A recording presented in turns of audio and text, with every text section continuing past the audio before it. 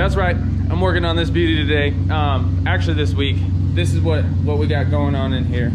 This is a 1JZ out of a JZX 100, and my buddy Devontae wanted me to go through it, make sure everything was running right. So that's exactly what I'm gonna do.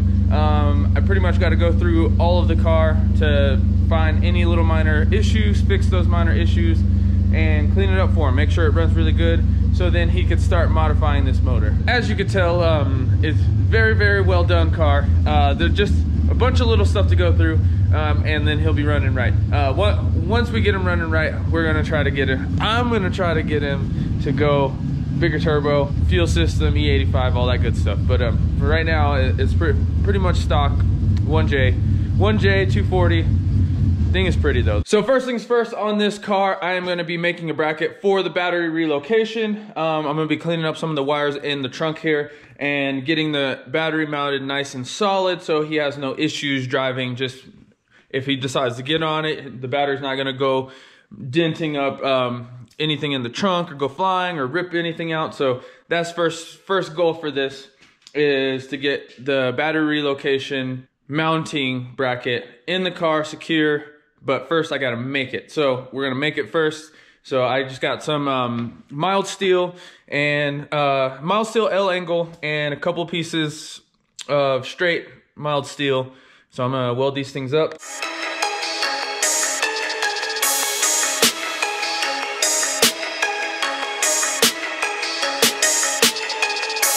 All right guys, I got the battery mount. I made up the battery mount today. Now I'm just kind of figuring out how I'm gonna mount it in the car. Previous owner had made this little trunk lid here. Yeah, previous owner made this trunk lid. I just kind of trying to clean everything up for my homie. I want to do a real good job for him, so he's pretty pleased with how everything looks. So right now, this is what we're doing. I kind of just got it in place where I think I want it. And then I got to drill a hole here for the battery tie down. But I also got to drill holes through this so it mounts solid to this piece, and then run my power line here, and then there's a ground here, and then also reconnect the sub and all of that good stuff. But so far so good. Everything else has turned out great. Okay, this is what we got so far. I got my bracket mounted and in place. I redid his power wire, zip tied I pretty much just zip tied his power wire for his amp, and then I ran it this way, bracketed it down here. This is actually wood. So new power wire. He has a distribution block back up in here. New battery mount. And now I gotta put in the bottom carpet here, and then I gotta cut for the bracket.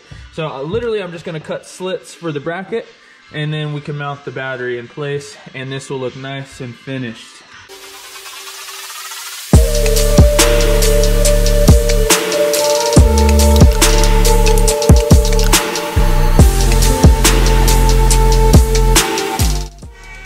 All right guys, this is what we got. So I got the battery tie down. I got all the power distribution really good. Got the sub mounted back in. I didn't really do much with the amp and wiring. Just kind of tucked it back, zip tied it together. But overall, it looks a lot better in here. Now his battery's not gonna go flying if he decides to step on the gas just a little bit. Now I just gotta work on under the hood. There's some vacuum stuff going on with this car.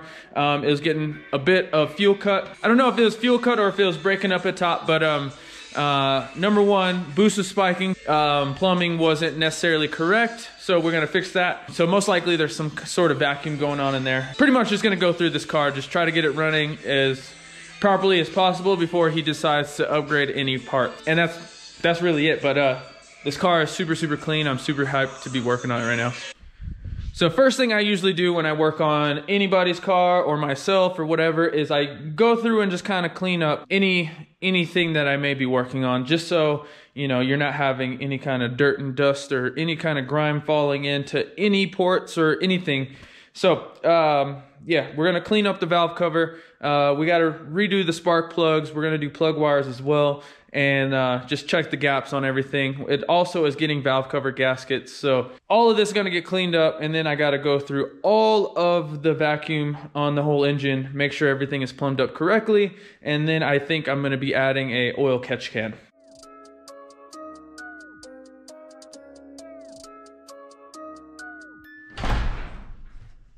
All right, guys, it's day 2 on this thing. What I did this morning was I mounted and routed the oil catch can. This is just temporary setup for now, but this is how it's gonna run.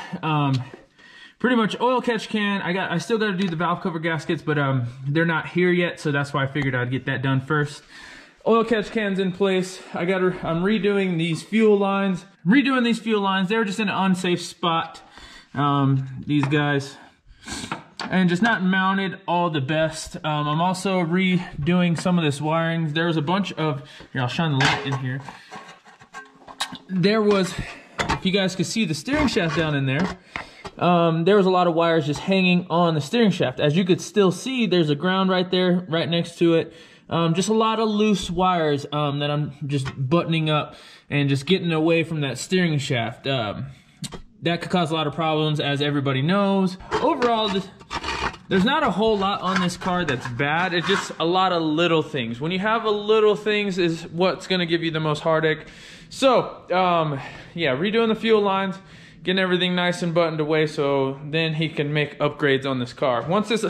Once all this basic stuff is done, it'll make it way more simple to go ahead and upgrade turbos, do pretty much whatever you want to do. So as of right now, we are making a lot of progress. I'm pretty excited. With swaps, and not downing anybody who does swaps, but it is very, very easy to get frustrated with the swap and just want to give up or just slap it together and get it to run. So my job right now is to get this cleaned up and ready to run and ready to throw more boost at this thing. All right, guys, so for today, what I did get done, I mainly just worked most of the day on this thing to really get it going. Oil catch can is installed. All of it's plumbed. I replumbed the oil lines. I replumbed the fuel lines. So, and then they ran back in there behind the firewall here. I went through the harness back in here, tied it all back away because it was really, really close to the steering shaft. Redid all of the vacuums here off of the intake. No boost leaks whatsoever. Tomorrow I'm gonna go through and clean up everything in here. We're also gonna get under the car and clean up the oil pan area. Oh, sad day. So sorry, GTO. All right, guys, taking a break. We're gonna be out and about for a minute. What's up, mama? What's up? So, you didn't like this car at first? What was that? No, don't. Look, it's doing that. Look, watch, hold on, guys. Yeah, you just needed blades, woman. What do you think of that 240 in there? So at first, okay, guys, I'm so blind. Like, I am, like, literally, like, people would be like, oh, look who's over there, or people would be like, you didn't say hi to me, and I'm like, I can't see you, like, I can't, I need contact. So when what's his name, Devontae came up, I seen like a beater. I don't know why. I saw like this trash paint job. I don't know what I seen, you guys. I totally, like, I don't know if it was the lighting or what, but it just didn't look like a nice car. And then all of a sudden Trey's like, oh, you didn't like the car? I was like, no, like, it's used, or I don't know what I said. Like, it just looks like they didn't take good care of it and all this stuff. And so I don't know, like, days passed, and then I seen it in the garage, and I was like, this is that car? Like, I don't know, y'all. I'm tripping. She was hating for no reason. I was like, she's like, oh yeah, that paint is really, really nice. Yeah, I was like, what the? I was like, this is not the same car I just seen. Like, it was so crazy, like crazy.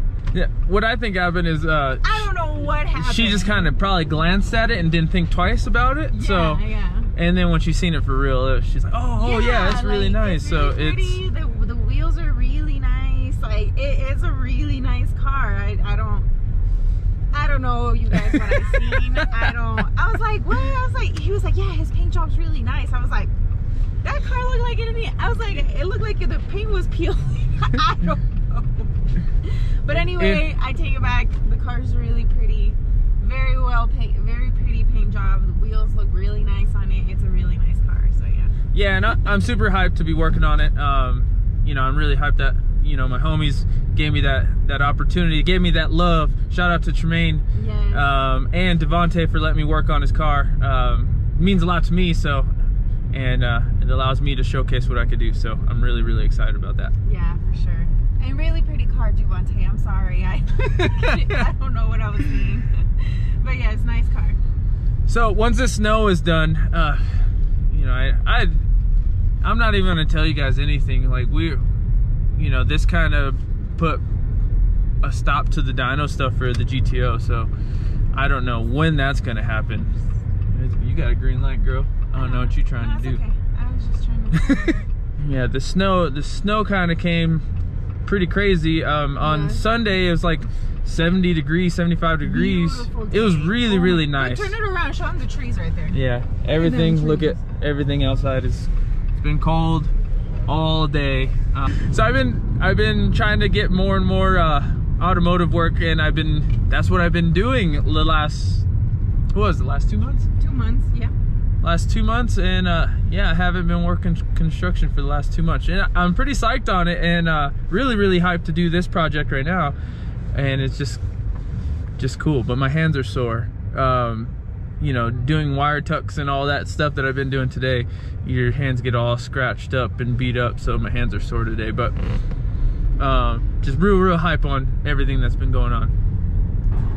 So next order of business is I'm trying to get the car ready, the GTO ready for the track time, and I kind of been looking into different drag wheels and such, and also some different rear shocks, because that was really what affected me the most, is the rear suspension last year. As you guys know, I was on the coilovers, and the coilovers, great for handling, but my spring rate and the dampeners that I have on the rear weren't doing their job 100% the way you need it to for drag racing. So for this year, what I did last year, before I elaborate, last year I went to a King Spring, not a King Spring, I went to a Swift spring that was a 12K spring rate, and slightly longer than what the old one was.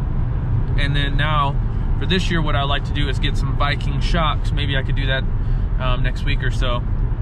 And then the rear end, suspension wise, like the dampener and the spring will be done, and then now all I have to do is figure out a new drag wheel. I would like to do a bias ply slick this year, and really see if we can get those times down.